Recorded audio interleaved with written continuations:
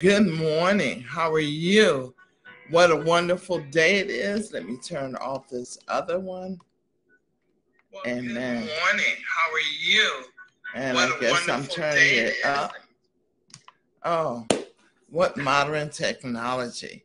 Well, happy after Christmas Day. How was your Christmas? I trust that it was awesome, amazing. A lot of people went to church on Christmas Eve. People spent time with their family. They were remembering that Jesus is the reason for this season. And so I'm excited to be here with you today. I trust that this word will be a blessing unto you. There are those that are already on the line, and I thank you for coming on, Yolanda. God bless you for being with me. Let me know, how was your Christmas? Did you have any blessings that occurred in your life that was totally unexpected? I love to hear about it, and so that we can share it with others, put it in the comment section. Remember, we overcome by the blood of the Lamb and the words of our testimony. And as I said, I'm happy to be here with you. I'm celebrating, still celebrating. People will be celebrating all week long, should be celebrating all year long. God is amazing. He is wonderful. So look, I want you to go get your Bible, your paper, and your pencil. I want you to take some notes. I have something to share with you that really, really blessed my spirit, blessed my heart. Let me know what I'm doing is not in vain. And anytime you do the work of the Lord, it is not in vain. Amen. Praise God. So let's pray. Heavenly Father, we just praise you and we thank you. We give you glory. We give you honor. We thank you for the manifestation of your word. We give you praise. I thank you that the words that come out of my mouth are anointed and the ears of the listener are anointed. And Father, I give you praise and glory and honor. In Jesus' name we pray. Amen. I will be right back.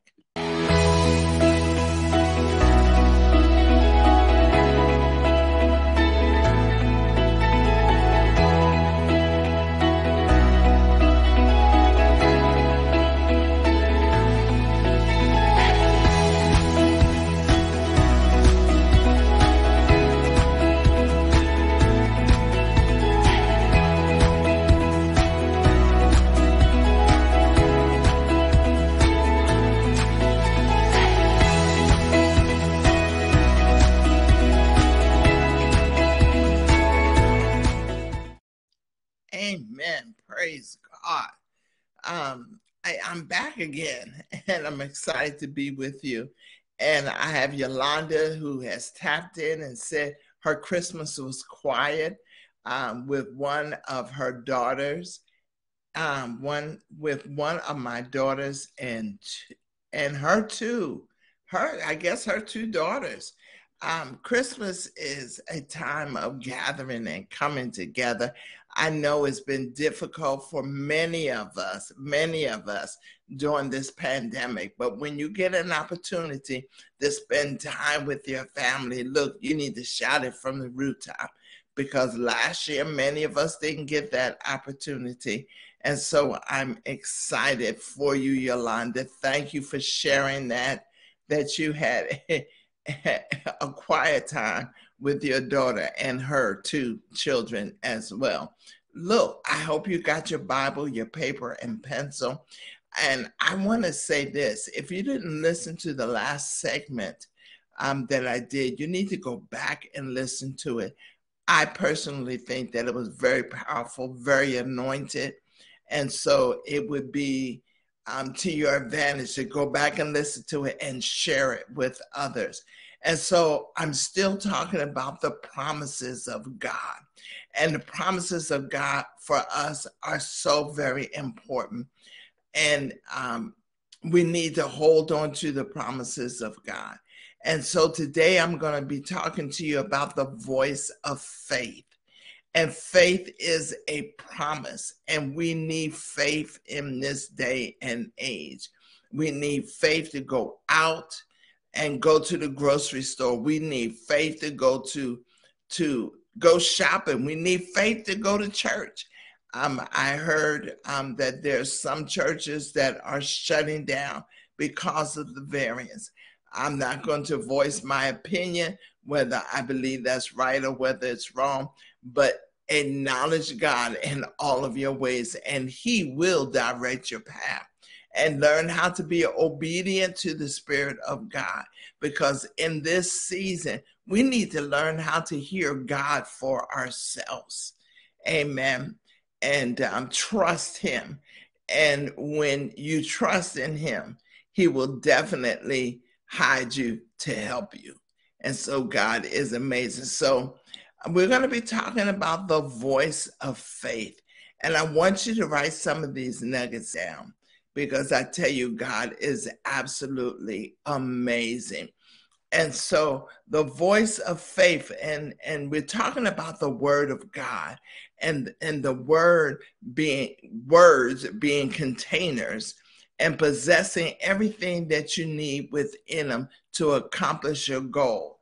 And so when your heart is not filled with the word of God, faith is not present, or the force of faith is not present. When I was going over the notes and reviewing that and hearing that and chewing on it, the force of faith. How many of you know that faith is a force in the atmosphere? Your faith will pierce through the darkness because you're going to operate and you're going to flow on the promises of God. And so let me say that to you again. Look, if you can, make a comment in the comment section, or put key things down that I'm saying to you to draw the attention of those that will be watching the replay of this, or just going back and listen to it. And so when your heart is not filled with the word, the force of faith is not present. So if your heart is filled with the word, it's just the opposite. Then that means the force of faith is present. And let me tell you, we need the force of faith. What a powerful, powerful statement. Amen. Our confession will only be mental and will soon fail. And so you got to hide this. There's a reason why the word says hide the word of God in your heart. Because if it's not hidden in your heart and it's just a mental thing, guess what? It's going to fade away. It's not going to stay there. So that word needs to be rooted and grounded in you so that you can allow the Holy Spirit to bring to your remembrance anything, or bring out of your heart anything that you need in that self-same hour. But if it's just a mental thing, it will soon fail away. Yes, good morning. Someone else has come on the line. Hallelujah. Praise God. Thank you, Lord God. God is so good. I just love him. And so faith-filled words will dominate the law of death. Amen. It will dominate. It will dominate. My God, that word dominate, it means it will rule. It will take over. Faith-filled words. Remember, words are containers, not just containers. They are containers, and they are filled with whatever it is that you need to accomplish your goal. And so faith-filled words dominate the law of death, and its force rules over Satan since the fall of Adam. Since the fall of Adam, guess what? The faith-filled words will dominate over them. And Romans 8:2 says, write that down, Romans 8:2, the law of the Spirit of life in Jesus has made us free from the law of sin and death. How many of you know when you are free indeed? Wherever the Spirit of the Lord is, there's liberty, there is freedom. And there's nothing like being and operating and existing in freedom. Remember, fear will paralyze you. But when the Spirit of the living God is present, you are free to go about. Now, I'm not saying be foolish, because you must use wisdom, and you definitely do not want to tempt the Lord thy God. And so that is so very important. Romans 8:2, the law of the Spirit of life in Christ has made you free. It has made you free.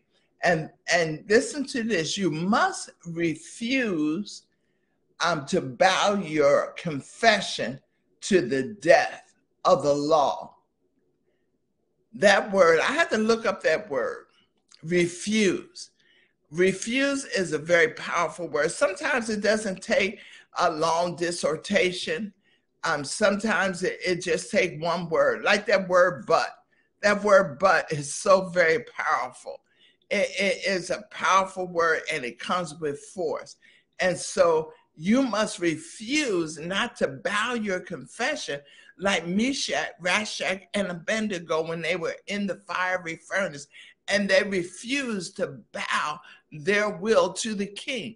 They refused to do what the king wanted them to do. And they said, no, we will serve our God. We will trust in him.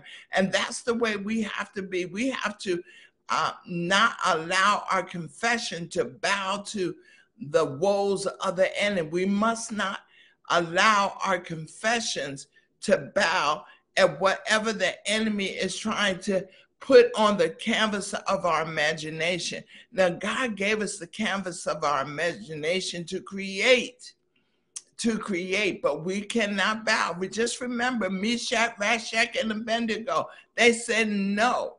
And guess, because they stood on their promises, they stood on their trust, they stood on the word, guess what? They were not the only ones in the fiery furnace. When the king Nebuchadnezzar and them looked over into the fiery furnace, they saw a fourth one. Not three, but they saw a fourth one. And that fourth one was God in the fiery furnace with him. Now, sometimes I'll use interchangeably, God and we know the three are one, okay? And so he was in there with him. And guess what? Emmanuel, God with you. And he will never leave you nor forsake you. So just don't bow your confession. Have you ever thought about your confession bowing, like your knee bowing? Your confession cannot bow. It needs to stand on the word. Whatever the confession that comes out of your mouth, you need to stand upright. Woo, my God, stand upright and see the salvation of the Lord, and watch and see the promises of God. Amen.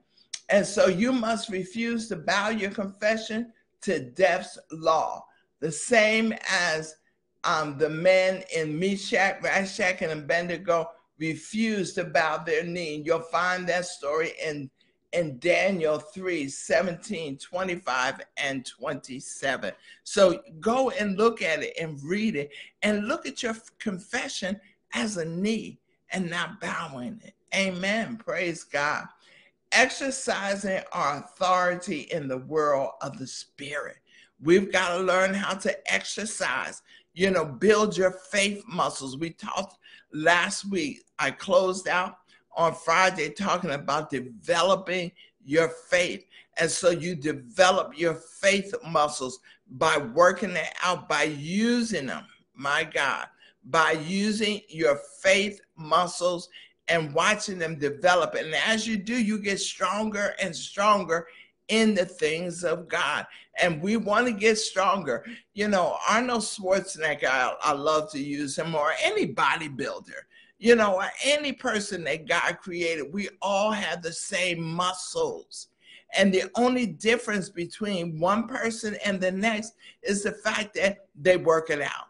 And so we have to learn how to work out our faith muscles. You say, well, how do I do that? Get a project. Begin to believe God for something and watch it manifest, because you've taken a stand. You don't bow to the enemy. Look, I tell you, I went somewhere and the enemy was trying to get me to bow my knee, on believing and trusting God that I had more than enough of what I needed for the assignment or what I was about to do. And I tell you, it was like a woodpecker just pecking.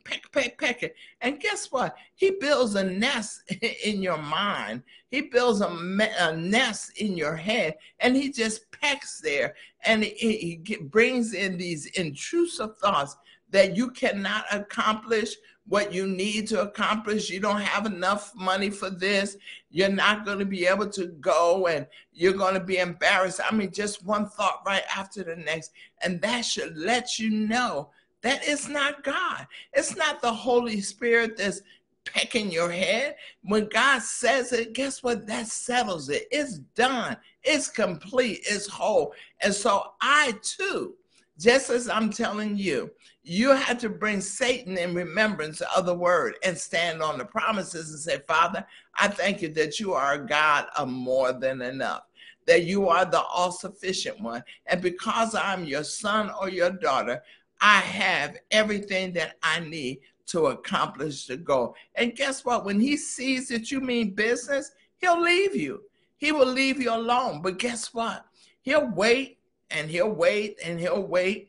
And he'll go your way. He'll go away. But he's going to come back to see if you really and truly believe what it was that you were saying. My God. And you have to let him know that you stood on the word, that you had not forgotten.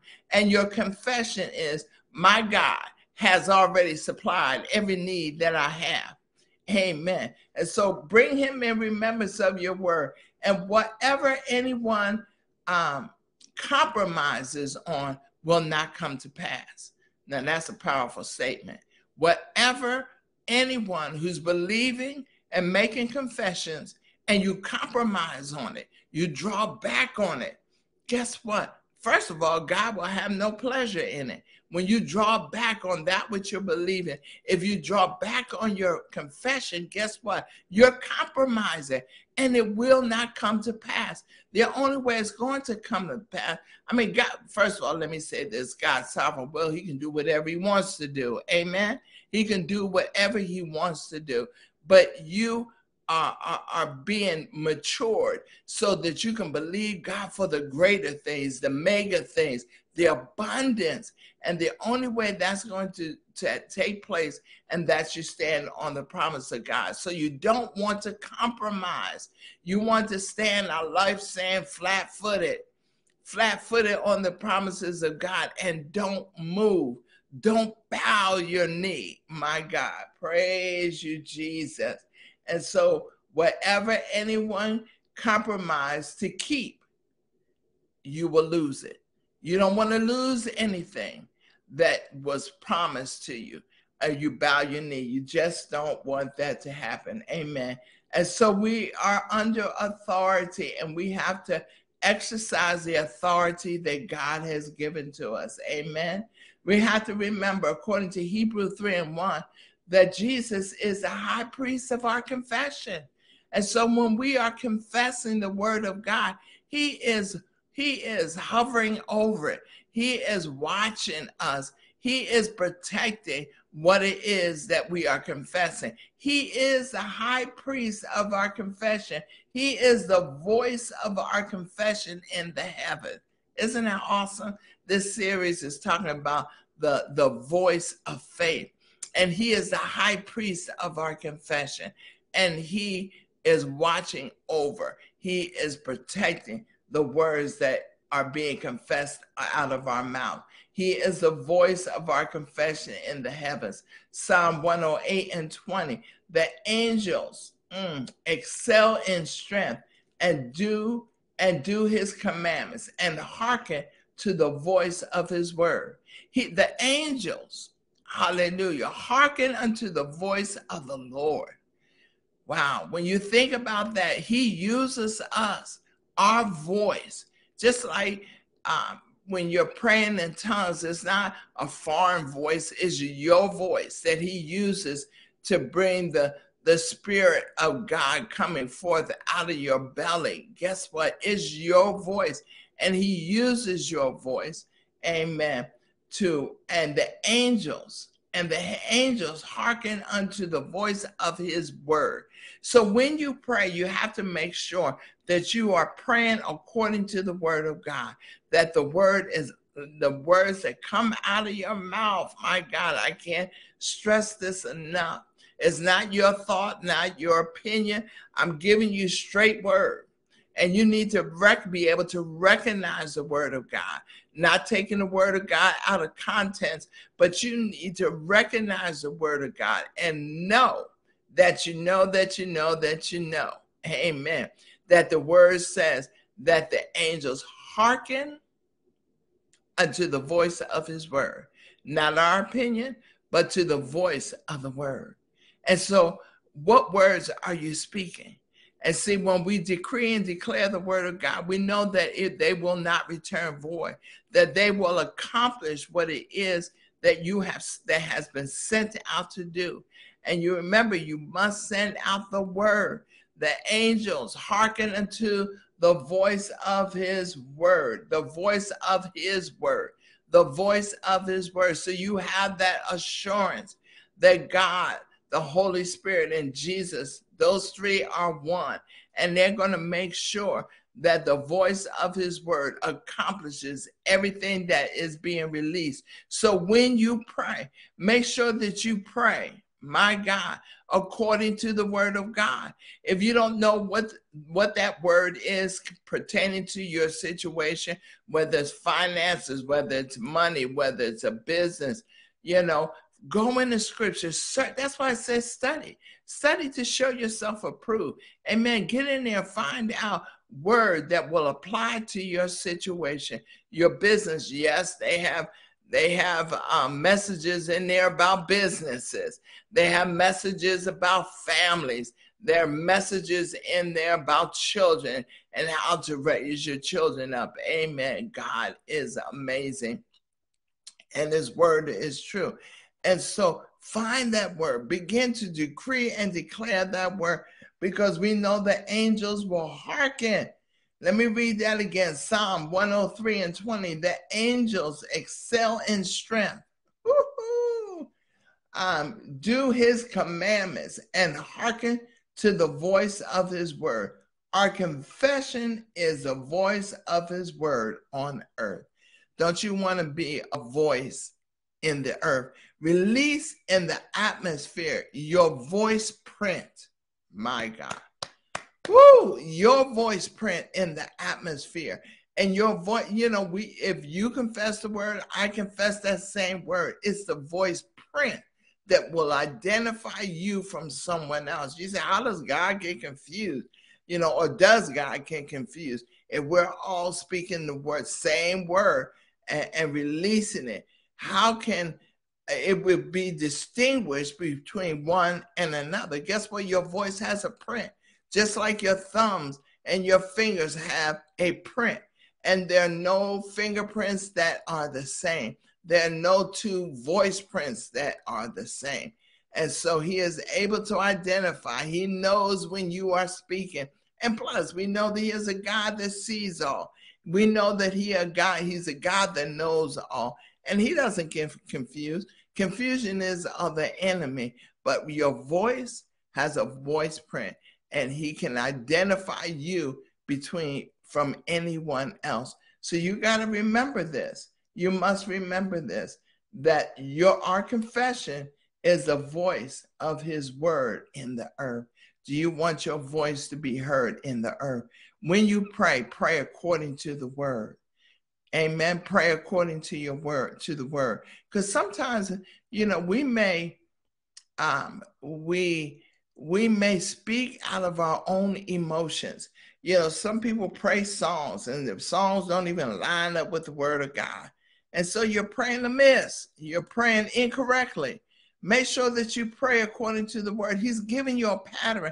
Let me tell you, if you're a dressmaker and you're trying to make a dress, you have to make that dress. If you want it to look like, you may not know it or see it, but there used to be patterns in stores that sold materials, and they had a picture of the dress that you wanted to make. And if you wanted the dressed to look just like that picture, you have to follow the pattern that's inside of that envelope. You have to follow the pattern that's inside of the Word of God in order for you to get the results according to the Word of God. I'm going to say that again. You must follow the pattern that's inside of the book, the 66 books of the Word of God, in order for the results to look like you want them to look. Amen. Remember, think about that pattern that you sells in. They still sell them because people still sew. You know, we have modern technology. We can go into the stores and we can shop. Amen. But people are still sewing today. And so if you go get a pattern, so you might need to go get a pattern just to hang up on the wall to be reminded of it, or get a picture of a pattern. You know, you could probably look it up on Amazon, pattern of dresses.